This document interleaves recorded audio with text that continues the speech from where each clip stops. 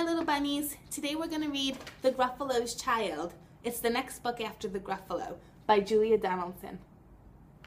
You ready? Let's read. The Gruffalo said that no Gruffalo should ever step foot in the deep dark wood. Why not? Why not? Because if you do, the big bad mouse will be after you. I met him once, said the Gruffalo. I met him a long, long time ago. What does it look like? Tell us, Dad. Is he terribly big and terribly bad? I can't quite remember, the Gruffalo said. Then he thought for a minute and he scratched his head. The big bad mouse is terribly strong, and his scaly tail is terribly long. His eyes are like pools of terrible fire, and his terrible whiskers are tougher than wire. One snowy night when the Gruffalo snored, the Gruffalo's child was feeling bored. The Gruffalo's child was feeling brave, so she tiptoed out of the Gruffalo cave. The snow fell fast and the wind blew wild. Into the wood went the Gruffalo's child. Aha! Aho! A trail in the snow. Whose is this trail, and where does it go? A tail poked out of a log pile house. Could this be the tail of the big bad mouse?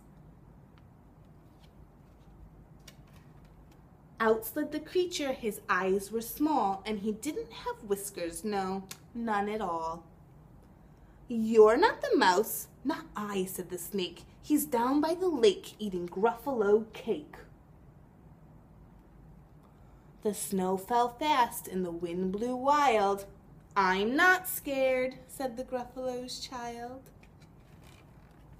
Aha! Aho! Marks in the snow. Whose are these claw marks? Where do they go? Two eyes gleamed out of a treetop house. Could these be the eyes of the big bad mouse?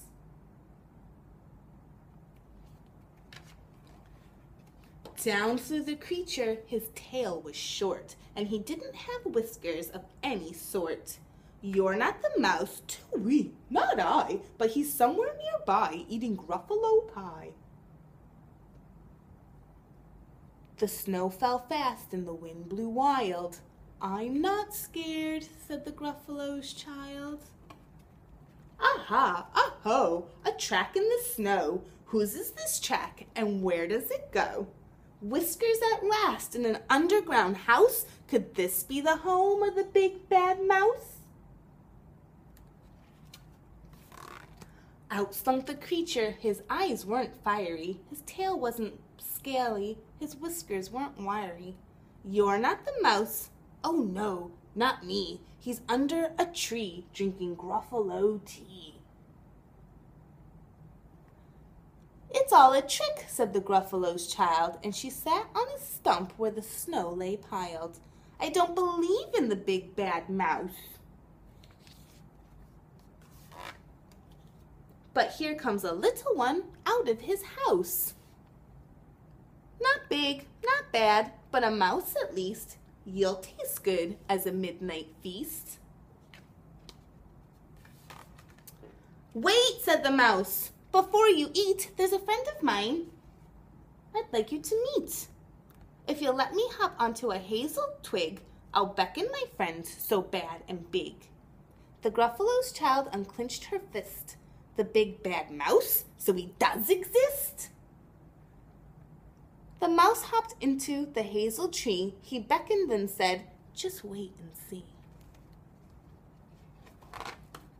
Out came the moon. It was bright and round. A terrible shadow fell on the ground.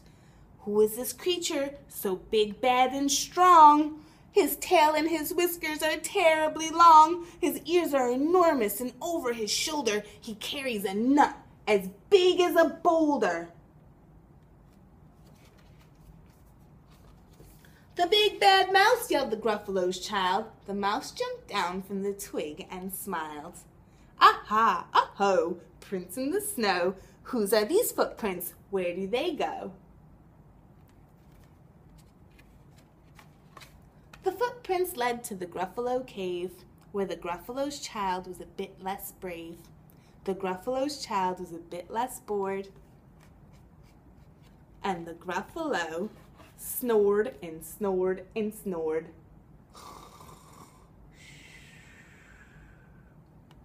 The end. I hope you liked it, bunnies, and I'll see you soon. Bye!